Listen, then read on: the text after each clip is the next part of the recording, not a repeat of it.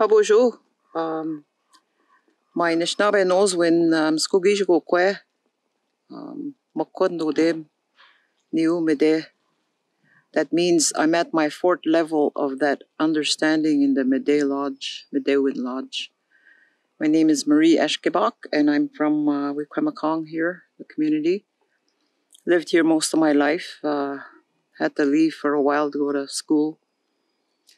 And I would like to share a little bit today about the sixth prophecy. And those of you who have been listening to these prophecies over the years, it's been mentioned by various people. But in that sixth prophecy, it talks about this this illness, that's going to put people out of balance, and it's going to change our lives. And at this time when the earth is very still, there's no trains, no planes, nothing's moving. And we are asked to be in solitude, to stay at home, and we do that. Well, those of you who have gone out to fast, to sit on Mother Earth, you'll know what that feeling is. Because when you sit upon Mother Earth, you're in solitude. And that's the way we are right now. We're in solitude. And it's at this time where many of us, we connect with that level, that fifth level of consciousness, they call it. It's the fifth level of your connection with the earth. Right now, we're working the garden. And for Willie and I, we're making that connection to the earth, because the earth gives us sustenance, gives us life. And also, some of us are going down by the water, and you're making that connection with the water, Nebe Menido. And also making the connection with the birds, with the animals upon the earth. And so, those of us who have received that training over the years, who have gone out to fast every year, you'll know what it is to stay quiet, to have that connection within you. Just to give an example of that connection, one morning I was praying with my tobacco, and I was talking to the birds, miigwech for the beautiful singing, those songs in the morning that they sing around 5, 6 o'clock. I saw two of them come to my window. They just flew by my window. And right then and there, I knew I made a connection. And over there in Chiging, we went to do a burial ceremony. And again, I was talking about the birds and making that connection. And one of the people that were there said they heard the birds singing when I was talking. And so it's like they're connecting. And the moon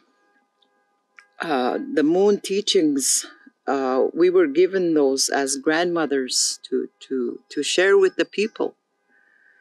The moon, we plant by the moon. If the moon is, there's a new moon coming up this week. And after that new moon, hopefully we'll get some rain to water our soils, to water them, to make them moist. So the moon, in that original teaching, when Geminido, he said to the Nokomis, you look after this creation now, you take care of it, you renew it, you give it life.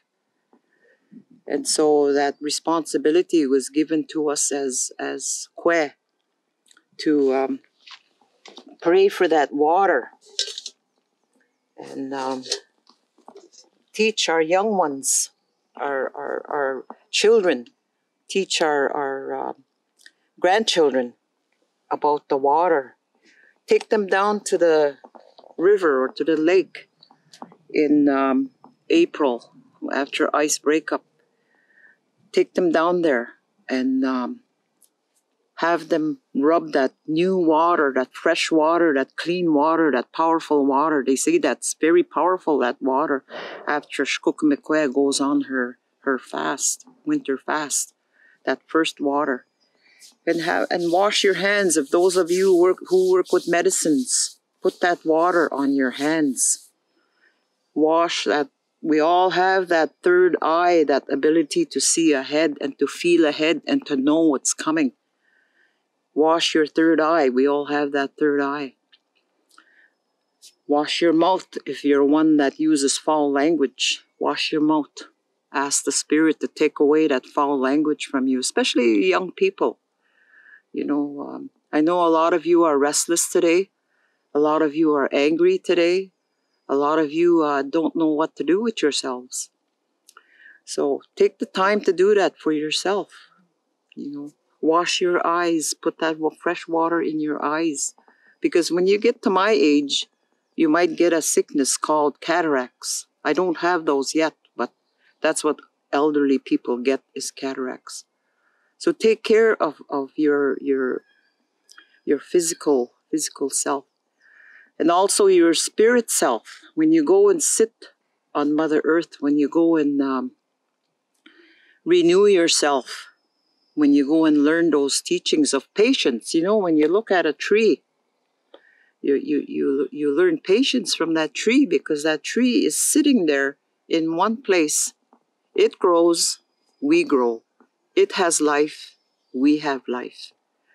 And so that's how you learn that patience. Ask that tree to teach you what patience is, and to feel it and to know it. Because a lot of us don't know it. We have a hard time with patience. You want everything right away.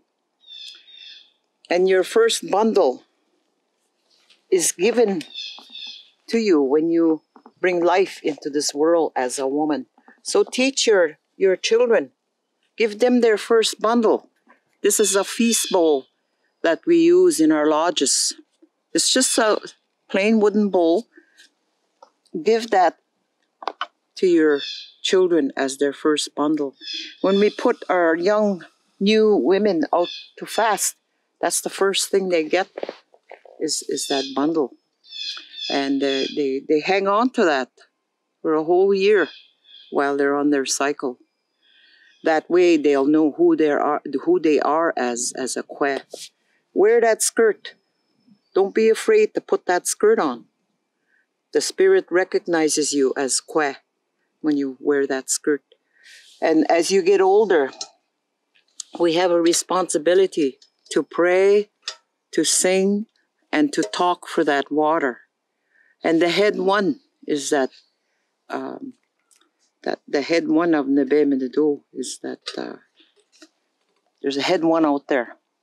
He's not coming into my mind. I'm probably not meant to say it. But begin to work with that solitude, because that illness that's here, it was prophesied that's coming. There's a bad, I call it a bad spirit, that illness. And our people have gone through a lot of that in the past. There was the early 1900s when we had the Spanish flu. Our people went through that. There's also the smallpox. Our people went through that. And now we have SARS that came. Now we have this COVID-19. And it's taking a lot of people. I have a friend in Navajo land, in Window Rock, Arizona, and they're getting it hard. There's over 100 people that have died in their community, and 1,000 people have it. So I encourage you to stay home and to do social distancing. Don't give our security people a hard time over there, because they're trying to keep us safe. That's what it is. They want to keep us safe. And just try to practice what our ancestors left for us. and it's all there in our lodges. And right now, some of you may know how to meditate. Okay, do that by yourselves. Talk to the spirit, talk to the animals, make that connection. Right now, I'm trying to make the connection with the bear because I have grandchildren living here with me, and a bear has been up here every year, but I haven't seen him yet. So I'm asking him not to come too close to my house because I have little ones here. Make that connection. Talk to them. Because that's who we are as Anishinaabe. We have that spirit within us. Nourish your spirit. This is the time to do it. Nourish that spirit by talking to the animals, by talking to Jemenado in the mornings. Do that every day if you can, and you will have that solitude. You may have not gone out there and fasted in the bush. And that's one of the most powerful things for our young men to do, is to go out there and sit with Mother Earth and learn about that respect.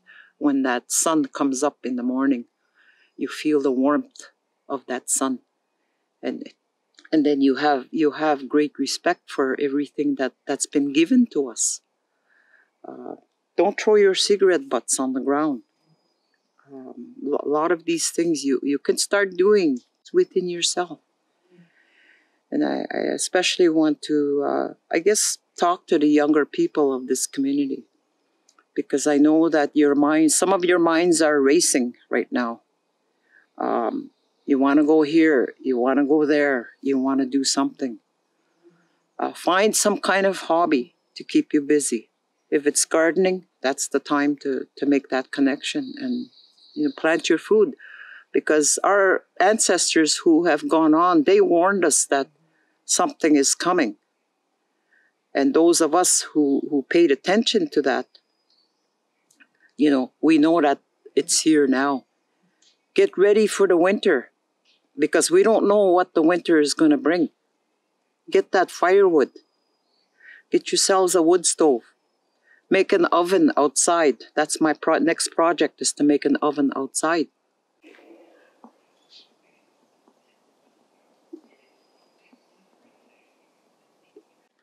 There's a song I sing in the morning that helps me to look ahead.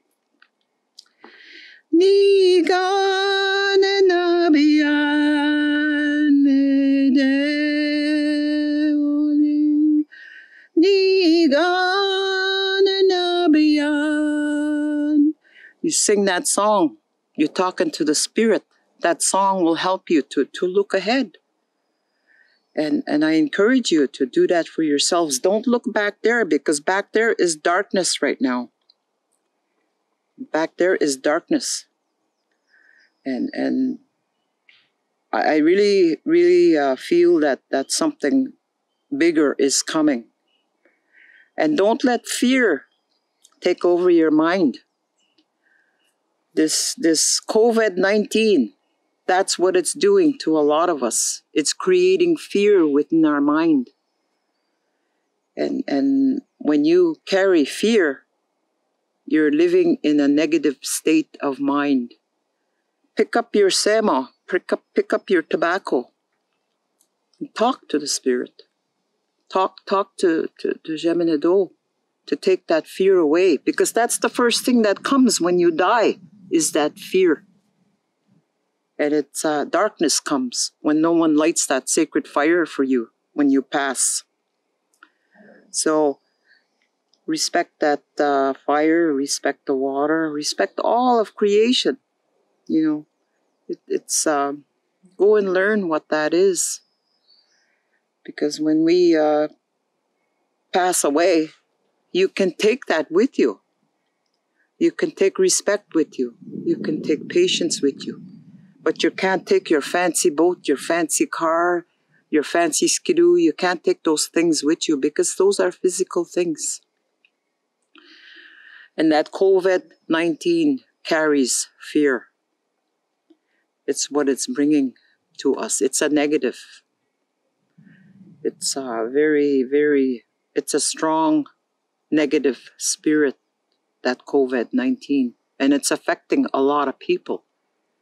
It's it's giving people heart attacks. It's giving people strokes. It's making people sick. That's how strong it is. It can make you sick. The more that you think about it, it's going to make you sick. So take the time then to learn what our ancestors left for us. There's not many people who carry these teachings today. I learned from those who have gone on. I learned from my parents. I learned how to plant from my parents, and I still carry that survival skill. And I'm teaching my grandkids right now how to do these things for their own survival. I could go on and on and on because I carry many teachings. So I'll share that little bit with you today. Naho, miigwech.